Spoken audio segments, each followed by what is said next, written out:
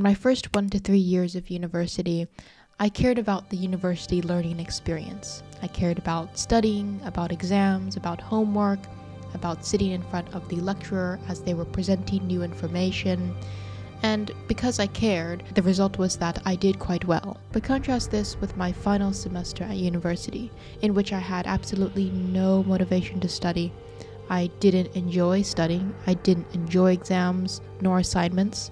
I would start homework the day it was due, and my procrastination was at an all-time high. Using the Pomodoro technique did not work for me.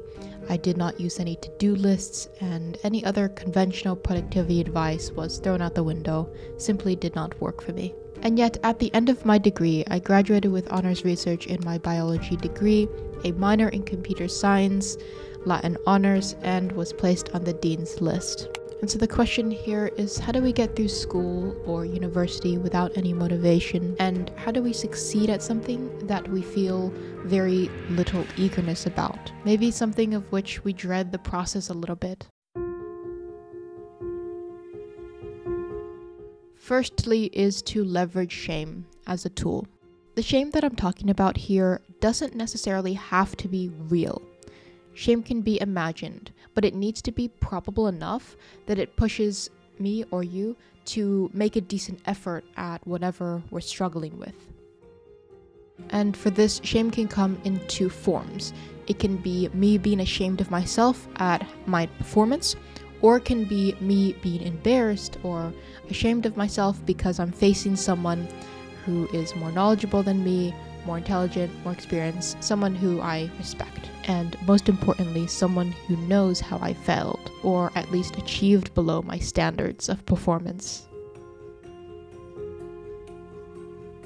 And to raise the stakes, if you will, this is someone who you know cares about people who make a decent effort at the subject, who you know cares when someone is actually trying. This is someone who will not make you feel bad for asking questions in a genuine attempt to understand the topic. And it is also someone who you will feel a little bit uncomfortable with in facing or visiting if they know you have been not making an honest effort and been falling behind in the course or been failing. Another angle that you might take this is someone that you want to impress. Someone who you want to build a reputation with, in which case they would think of you as, oh, that student knows what they're talking about. That student studied. Secondly, we want to be absolutely selfish in our selection of instructors, which basically means that we should be picking the best possible instructors for each subject that we can take. I'll give you just a couple of examples. One in the social sciences and another in the sciences. Just let's compare two history professors I had. One would provide books, lecture notes, and video documentaries related to the topic we were learning. And during lecture, they would basically speak from heart. And in contrast, there was this other history professor who would read word for word the PowerPoint and read word for word a chapter extract from a chapter we had been assigned to read that week. And on the sciences side,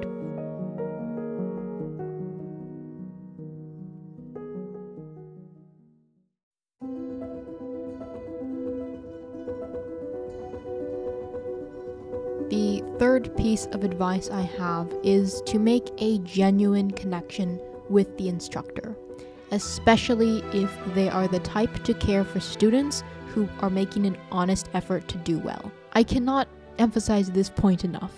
This was the most important part because it contributed to how much I actually cared about the course, and consequently, how much I actually cared about doing well. Because once I cared, then it felt good to put in the effort, the amount of work and time and energy in order to do well. Quite honestly, especially in my first years of university, I would spend more time in professor office hours than I would with people my own age. I mean, I don't have many friends, or didn't have many friends to start off with, but that's a different story. But there I would be in their office hours, building connections with these instructors of chemistry, discrete math, calculus, and I came to really enjoy the process because it was a way in which I could communicate with someone who knew more than I did, who was more experienced in the subject, and it was like private tutoring, or maybe at most small group tutoring if other students decide to join those hours. And this all combined very nicely because the more I spent in office hours asking the right questions, then the better I would understand the subject, and in turn that would be basically a positive feedback loop, enjoy the subject more, do better, enjoy it more, and so on. Now, this video wouldn't be complete if I did not mention, at least in small part, feelings, because after all, this is a video about lack of motivation in completing university. So with feelings, I believe that there are some that can be ignored, some that can be acknowledged, and some that should be leveraged. Now, feelings that should be more or less ignored, even though it might be a challenge to do so, are the disinterest, the feeling of wanting to find reasons why it's a subject that is pretty useless, and also the feeling of wasting our time in a subject. Now, feelings that should be acknowledged are exhaustion and lack of motivation. And then feelings that can be leveraged are when we feel a sense of competition, of wanting to prove someone wrong, of fear, of recognition, of wanting to be recognized, and also selfishness. And I have one last feeling that I like to leverage, and this is the feeling that we get when we're listening to good music, and that music is helping us enter a state of flow while we're working. This is really useful for staying focused on the task. Now, if all else fails, go for the bare minimum. Now, for those of you watching the video, bare minimum might be equated to failure, but bare minimum in my context of success just means do good enough. And maybe at that point in time, it's the best you can do. Because in the context of reality, nobody actually cares much about your grades, besides yourself and maybe your parents. In other words, grades and GPA tend to have a very limited lifespan. That is, they're good for when you want to get a grant or a scholarship, get into graduate school, but beyond that, they go unacknowledged. For example, I have never had someone ask in an interview, at a job interview, whether I got good grades or not. Efforts and connections with people matter much more. Grades are going to be irrelevant if your plumbing bursts and you start to see a flood in your kitchen, or if you're driving around and you get a flat tire. The connections with people are going to be what matter at that point. And with that, I leave you with one final thought. Knowledge which is acquired under compulsion obtains no hold on the mind.